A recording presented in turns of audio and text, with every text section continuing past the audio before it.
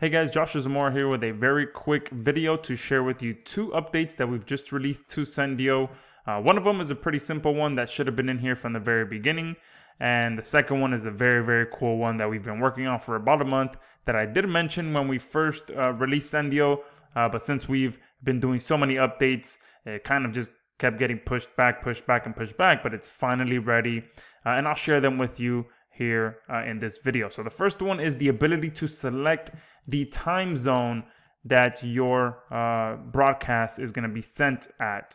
Okay, again, this should have been in here from the very beginning, but I actually discovered that it wasn't in here because I went on a 3-week trip. I was in the United Kingdom for 3 weeks.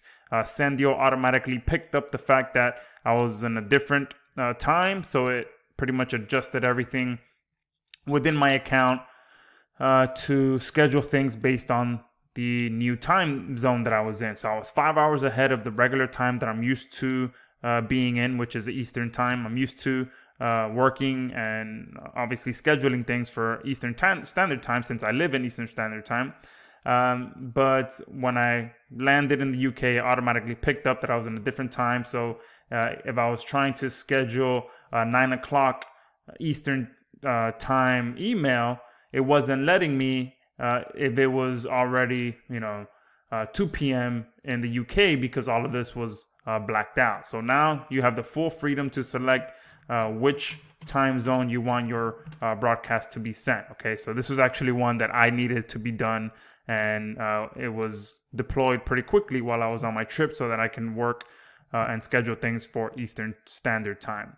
That is number one. Number two is the very exciting one. It took about a month to put together and deploy, and I'll be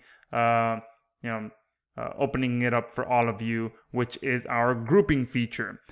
Now, our grouping features, for those of you that picked up or got our agency license as a bonus, okay, when you first joined Sendiio, and our grouping feature allows you to keep all of your client campaigns separate.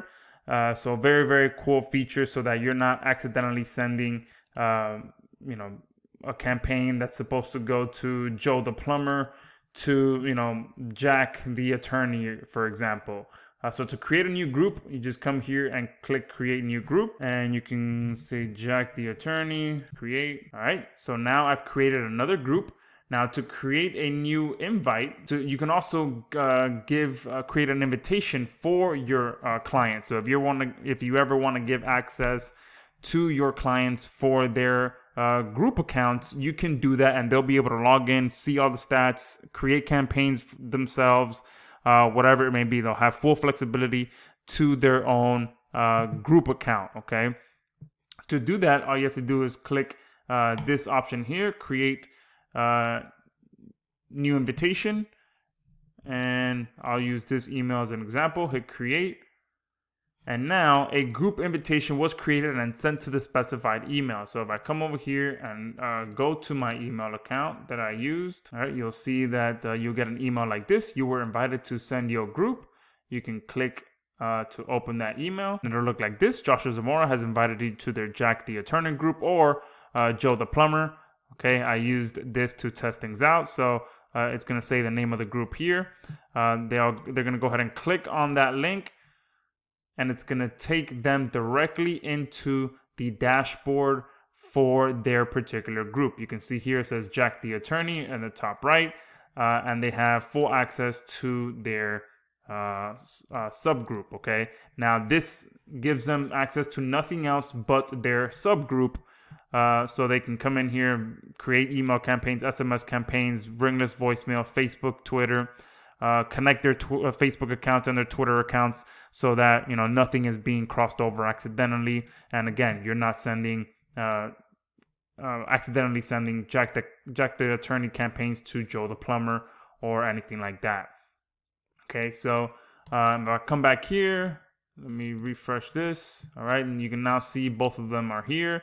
And to enter any of these groups, oh, whoops, I'm still logged in. Let me come over here let me close these other two windows. All right, so here I'm back at the admin account, and to enter any one of these groups, I can come here and click the name of the account up here and enter any of the groups by clicking one of these groups that I want to enter. So if I go into there, I'm now entered into Joe the Plumber, and you can see that it says that up here on the right, and I'll be able to start creating campaigns specifically for Joe the Plumber. And if I want to exit the group, I click exit, and I'm back at the admin account. Okay, same thing, I can go into Jack the Attorneys group, and now I'm inside of Jack the Attorneys, and I can create campaigns for this particular group. Okay, and this allows you to keep everything nice and separate, give access to your clients if they need and want access, and just keep everything nice and organized. This is very powerful for those of you that work in different niches as well. If you want to keep all of your niche lists separate, and if you have different partners for different niches, you can create different groups for all of your different niches and partners and all of that stuff. And one more thing that I want to cover, let me go back to the admin account. We've also integrated it with our sub-users feature. So if I come here to sub-users and I click add new sub-user, you'll see that you can now either allow your sub-user or your VA to use all of the user groups, or you can choose specifically which user group you want them to have access to. So if you're hiring a new VA that's going to work specifically for one or two of your client campaigns, then you will give them access to just those groups that you want them to have access to. Or if you just want them to have access to all of it, you click on this option here. And you can also give them the ability to create new groups as well. All right, so if I uncheck that, that'll pop up again.